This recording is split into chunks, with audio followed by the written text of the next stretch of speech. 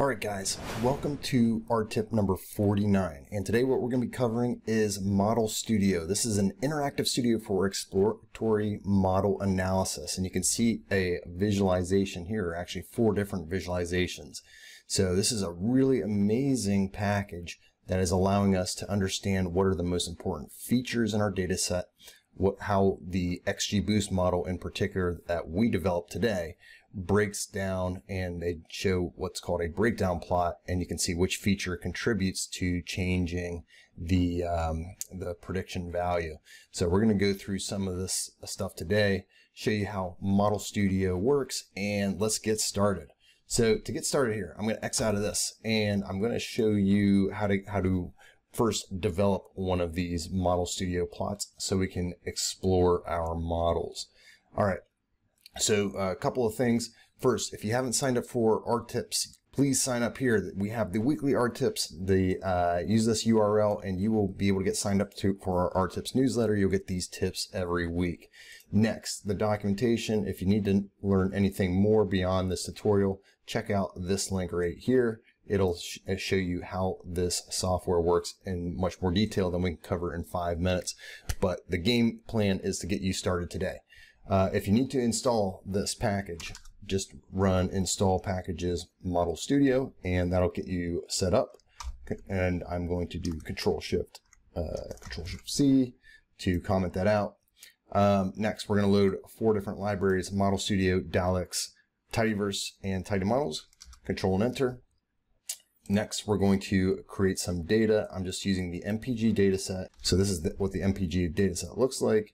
And we're going to select the highway vehicle, and we're going to try and predict what the fuel economy is for all of these vehicles. We're going to select highway vehicle, and then as a function of manufacturer, model, SIL, trans, driver, we want to remove the city feature because this is going to be too correlated with highway. And then we're going to keep these two, the fuel type and the class. So we're going to save that as data tibble. And then we're going to quickly create a model. Now, I'm not going to go into all the details, but if you want, this is using the TidyModels package. And what we're going to do is create just an XGBoost model, Control and Enter. We very quickly create an XGBoost model. This is as modeling highway as a function of all the other features in our data tibble. And you can see we get a parsnip model object. From there, next what we have to do is create an explainer. This is really the key piece. Once you create an explainer, you use this function Daleks explain. We're going to set our model equal to this XGBoost model that we've created, and then we're going to give it our data, and we're going to select Y equals the data tibble highway. So that's just the Y variable, tells the explainer which variable is our predictor, and then we're going to give a label of this model, and that's just to help modelStudio know that this label this as an XGBoost model. All right, once you do that, create our explainer, and we are ready to rock and roll. The final step, modelStudio. We're going to use the modelStudio function from modelStudio, and we just provided our explainer. This will take a second. It's got to go through and calculate a few things. So we'll reconvene once it's done calculating, and then I will show you how to create these plots. All right, so we now have our interactive studio for our XGBoost model. So basically what we've done is we've created an XGBoost model, and then we've created this Daleks explainer object. And then now what modelStudio does is it creates this little app here that allows us to dive into the model. The default visualization is a global feature importance. So I'm going to talk about global, I'm going to talk about local. So global means over the entire data set, XGBoost found the displacement to be the most important feature. And it's about 5 times as important as this model feature. Model is almost a 1. The displacement's about a 5. It's a cylinder. It's about probably like 100 times more important than that. So because cylinder isn't a very important feature. And that's the way that you would read this chart. But they have several other charts here. They also have a little drop down here where you can pick several different features, like individual features, which match these different columns in the data set. So if we wanted to, we could check out manufacturer, which is somewhat of an important feature, not super important. And then I'll show you how to do switch this to displacement here in a minute. And then these are some of the different observations that you can check out. So let's create another plot. We're going to first create a breakdown plot. Breakdown is an amazing plot. I love this plot because it visually shows you what the prediction is. So our prediction is 24.393 for this ID. We can see that the horsepower is, or the fuel economy, highway fuel economy is only 12 miles per gallon.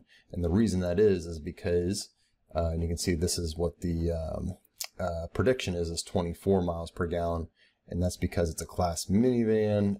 It's manufactured Dodge, which is hurting it a lot. Drivetrain is front drivetrain displacement is 2.4. So being a smaller engine, it boosts it up a lot. The highway, and then being manufactured Dodge, transmission auto L3 or I3 hurts it a little bit. And that's the way you would read this. It's year 1999. That hurts it a little bit. Older vehicles tend to have worse fuel economy. Okay, so that's cool. That's the breakdown plot. You can switch these up, and you can also get some information about these. If you just hit the X, you can exit out of that. If you want to add in a breakdown plot again, just pick the breakdown, which is right down here. Okay, next we can do what's called a local, and we can do Shapley values. So Shapley is going to help us determine, again, which are the most important features. And it's another very popular technique. So this is for a local observation. So again, ID 70. So if we change this to ID 38, which has a 24 mile per gallon, or ID 222, which has a 44 mile per gallon, it's going to give you different Shapley values. Again, these are local plots, and you can see that the breakdown plot updates. So pretty cool. You can see here that this particular model is 44 mile per gallon. And we can see that this is the new Beetle.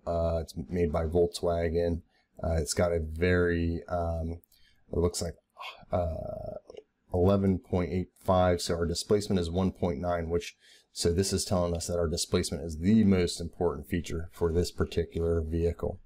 All right, let's do one more. Let's do a partial dependence plot. So we can do a global partial dependence. And this is related to the manufacturer right now. So we have it set to manufacturer, but again, this isn't a very important feature. So what I might want to do is I might want to check out the most important feature, displacement. And this thing switches. So this is how that model would predict as displacement changes from 1.6 up to 7. So you can see that that average prediction, which is the highway fuel economy, peaks out around 35.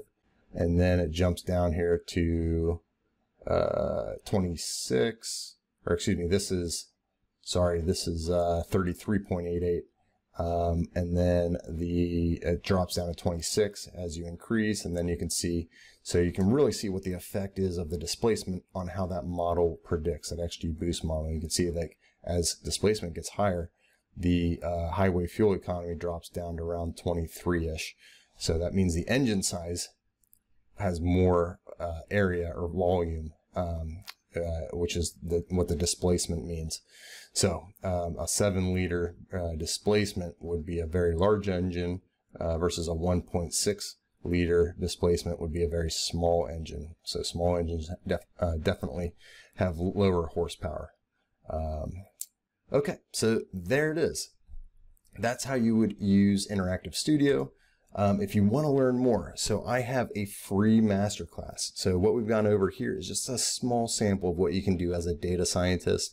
And if you really want to become a data scientist, I have 10 secrets that are amazing. These are things that really took me over 5 years to learn, and I'm presenting them to you in a 40-minute presentation. So definitely check this out. I go over my 10 secrets to becoming a data scientist using the R programming language, and I have a ton of cool secrets in there, things that are super value packed. It'll be, I promise, the best 40 minutes of your day. So check that out. If you are interested in learning more about becoming a data scientist, right here's the URL. Sign up, and I'll have a link in the comments. All right, I'll see you next time. Bye-bye.